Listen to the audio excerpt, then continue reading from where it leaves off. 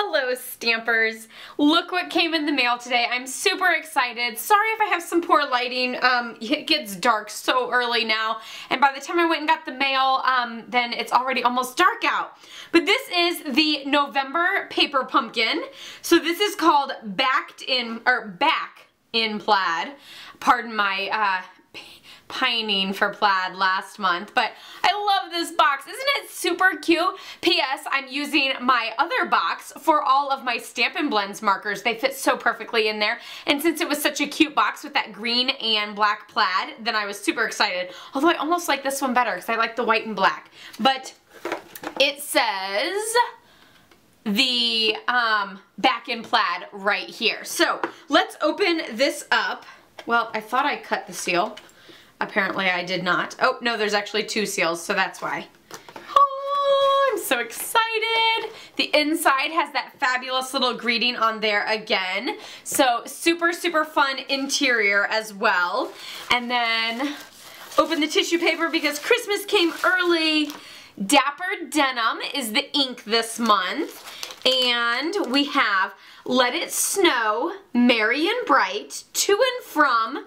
There's a snowflake, a star, two little like twigs, they might be like mistletoe, a Christmas tree, and the word joy. So super cute. Those are good for, like Let It Snow is perfect for like, depending on how long your winter goes, but into lots of months into the new year. So that's super fun. Oh my goodness, these are so cute. So let's pull that aside. Look at those little stockings. Oh my gosh. They're so adorable. Okay, let's pop this open. Actually, it looks like it's already slightly, yep, there we go. Now I don't have to worry about ripping something.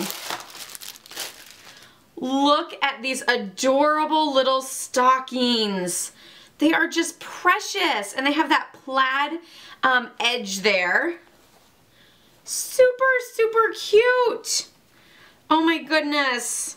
They are so adorable. There's a whole bunch. There's one, two, there are 10 total little stockings.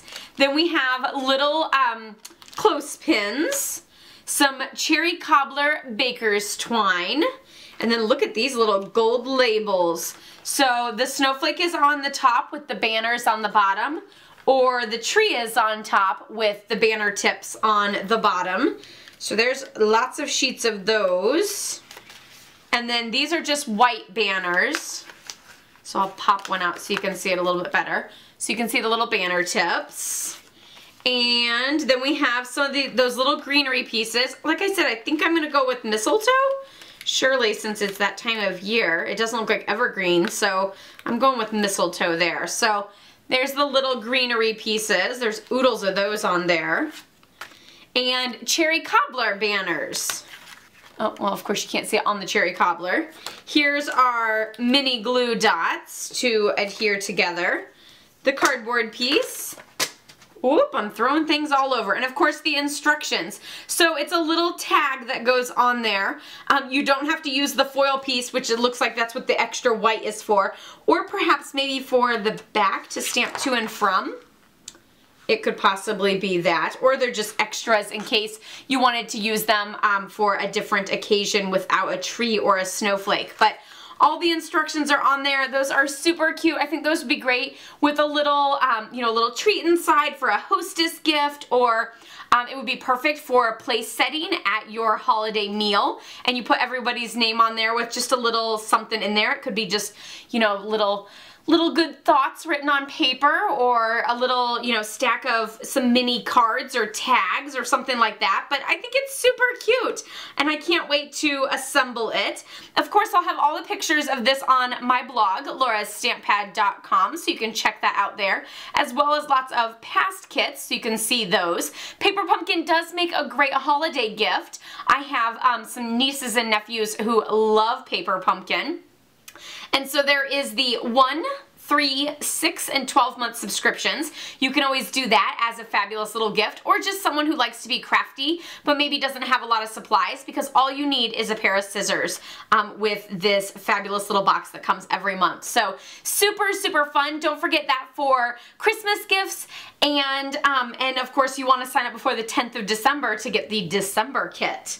So here's all of those goodies again.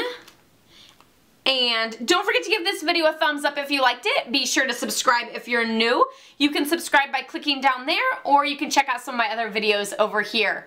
I'll see you all next time. Happy stamping. Bye-bye.